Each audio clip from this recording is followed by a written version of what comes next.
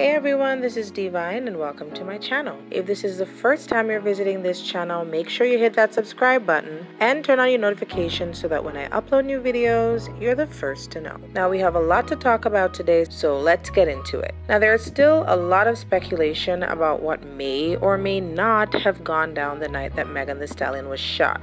The most recent reports are that she was allegedly shot by Tory Lanez in a lover's spat. Now, I spoke about that in a previous video, so you guys should check that one out as well if you want to know more about what allegedly went down that night. Tasha K from Unwind with Tasha K recently gave her take on this situation, backing up these claims. Well, the most recent person to jump in on this narrative is Adam22. Adam22 spoke about it on his podcast, No Jumper, where he has interviewed many popular artists as well as underground up-and-coming talent like 6ix9ine, Lil Yachty, and XXXTentacion. Trusted sources? Through AD, yes, very trusted sources, is that Megan and Tory have been fucking. They've been chilling.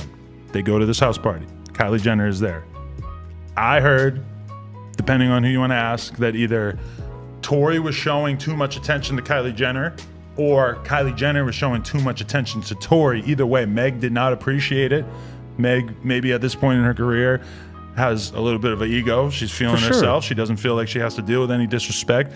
I heard Meg was violating his ass, that they got into a fight that was like bad, and I heard that she was like really shitting on him, like really, like I could see her disrespecting the fuck. Obviously this doesn't justify anything. None of that. But that's what I heard, is that it was bad, like the altercation that they were in and like the level of violation that he maybe was feeling. Obviously not a reason for any violence to occur, never mind a gunshot, but never mind a gunshot. Yeah, that's what we heard. And now he is pretty well connected in the industry, so I am more inclined to trust his sources.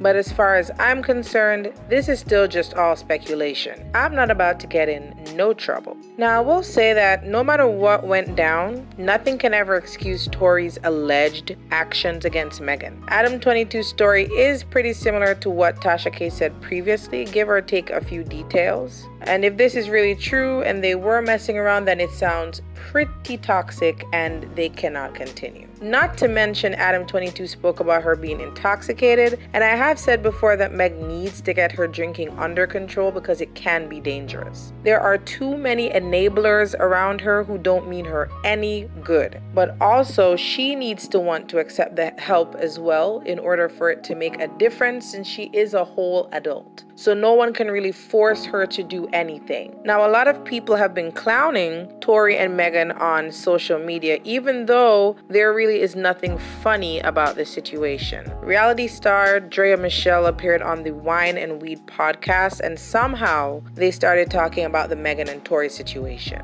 I guess they were speculating on what may have happened that night, and she decided to give her take on it. But Draya started talking crazy, and that's the only way to describe it. Or maybe crazy and dumb. Just check out the clip.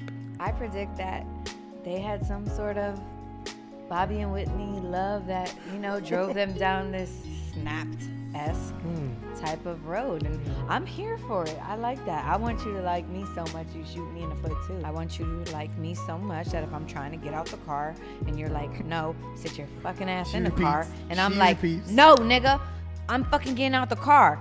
No, you're not. He shoots you in the foot. Wow. Yeah. Now, after she was dragged online by Megan's fans, as was expected, she quickly posted a weak-ass apology saying, "I truly don't glorify domestic violence. I was trying to say just love me deeply, but while trying to be funny, I offended many, including Meg, and I'm sorry," end quote. Now, if you were trying to say just love me deeply, then why didn't you just say that?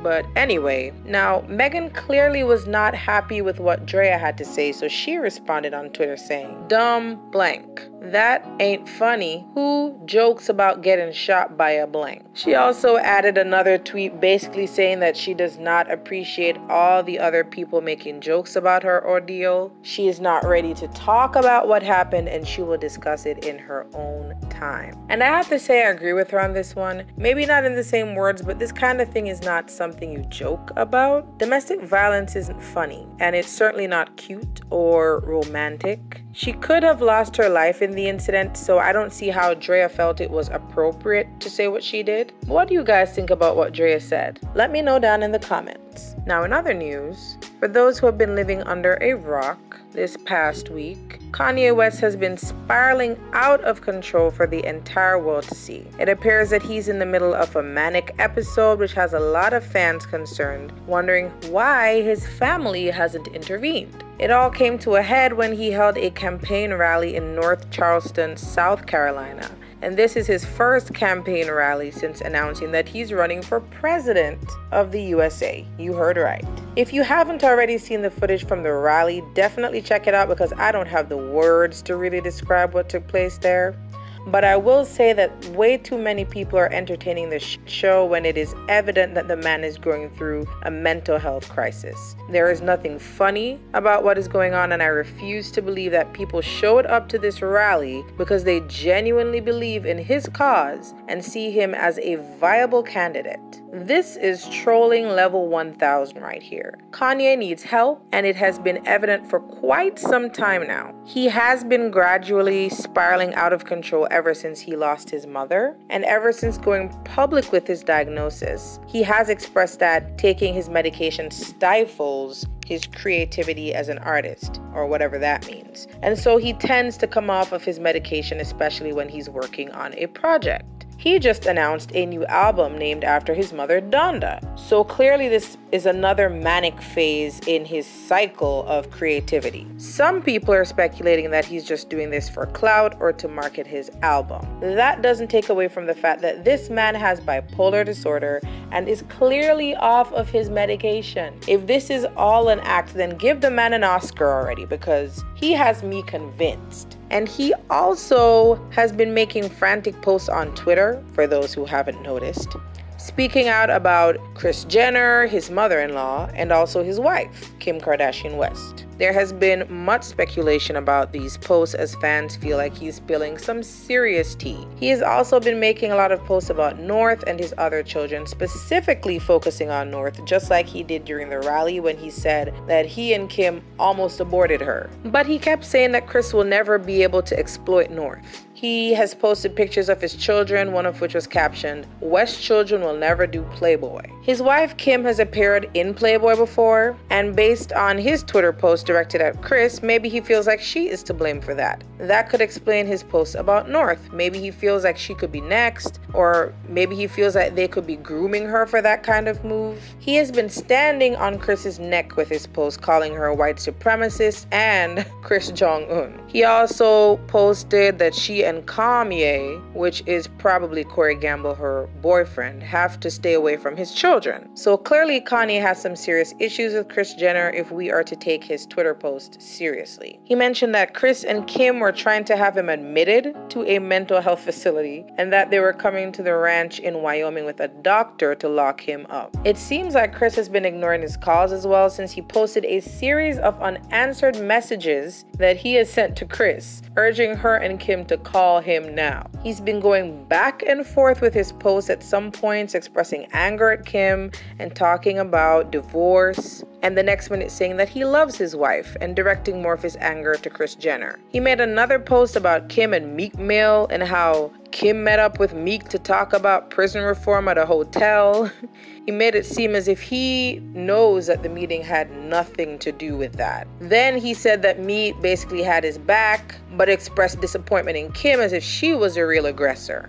Now, there has been lots of speculation for some time now about Kim and her dealings with Meek Mill. So, of course, this caused the entire internet to go wild trying to figure out if he was confirming that she cheated on him with Meek, or at least tried to. Now, I feel like I should point out that this was not some intimate meetup between Meek and Kim. They were at a dinner at a restaurant inside of the Waldorf Astoria Hotel in Los Angeles, and they certainly were not alone at this meeting. I don't even know if they sat beside each other or exchanged many words, since it was a dinner meeting with other people. So unless he has proof that something happened, then he should stop the speculation, since based on reports, it may be an over-exaggeration on his part. Now, since Kanye's most recent Twitter rampage, Meek made a simple tweet saying, Shit is cap. Come on. Now, that wasn't saying a lot, but a lot of fans have taken that as him directly denying Kanye's claims. He didn't make a specific reference to anything, so honestly it could be referring to anything at this point, but people are associating his post with Kanye's Twitter vomit since his post seems to have gone up around the same time that Kanye said what he said. He also randomly mentioned Larsa Pippen, and this caused a whole bunch of other speculation because recently some of the Kardashians have unfollowed Larsa, who's a very close family friend, because allegedly she may have slept with Tristan Thompson, who is Khloe's baby daddy. That caused a lot of drama to erupt on the internet because, of course, you know, they tried to blacklist Jordyn Woods over him kissing her. And yet,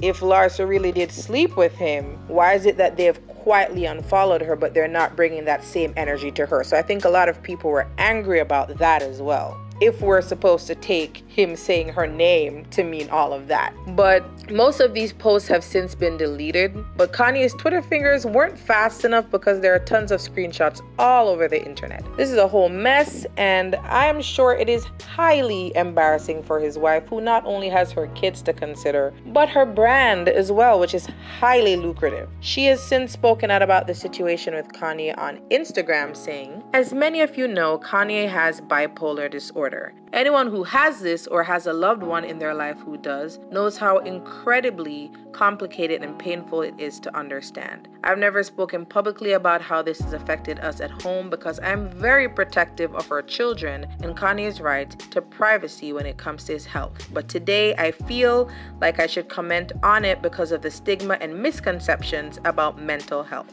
Those that understand mental illness or even compulsive behavior know that the family is powerless unless the member is a minor. People who are unaware or far removed from this experience can be judgmental and not understand that the individual themselves have to engage in a process of getting help no matter how hard family and friends try. I understand Kanye is subject to criticism because he is a public figure and his actions at times can cause strong opinions and emotions. He's a brilliant but complicated person who, on top of the pressures of being an artist and a black man who experienced a painful loss of his mother and has to deal with the pressure and isolation that is heightened by his bipolar disorder. Those who are close with Kanye know his heart and understand his words sometimes do not align with his intentions. Living with bipolar disorder does not diminish or invalidate his dreams and his creative ideas, no matter how big or unobtainable they may feel to some. That is part of his genius, and as we have all witnessed, many of his big dreams have come true. We as a society talk about giving grace to the issue of mental health as a whole.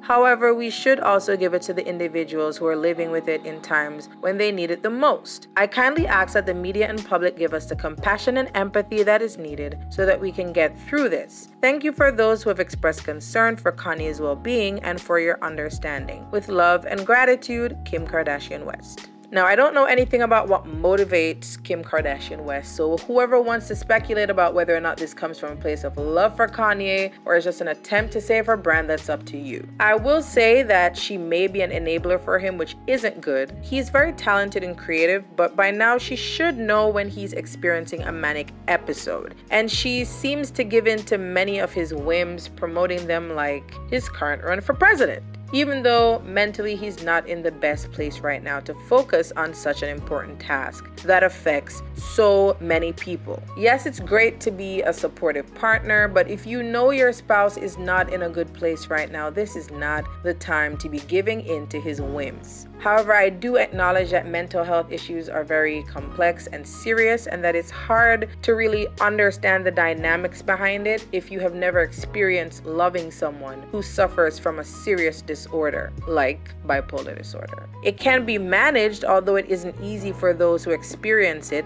but it all depends on the person's willingness to cooperate and consistently take their medication, especially as an adult. Kanye clearly is not about that life, and he refuses to take medication, especially when he's working on new projects. He said this time and time again. He has said before that it stifles his creativity, so it must be a real battle to get him on board with treatment to stabilize him. A lot of people think that Kim can just hold him down and force him to take medication. And it's easy for people to say what they would do if they were in the situation when they're obviously not experiencing something like this. He does have rights, and since he hasn't physically hurt himself or anyone else, it will be very difficult for her or her family to do something about his erratic behavior right now. So I definitely think that in that regard, people need to cut her some slack, but the enabling needs to stop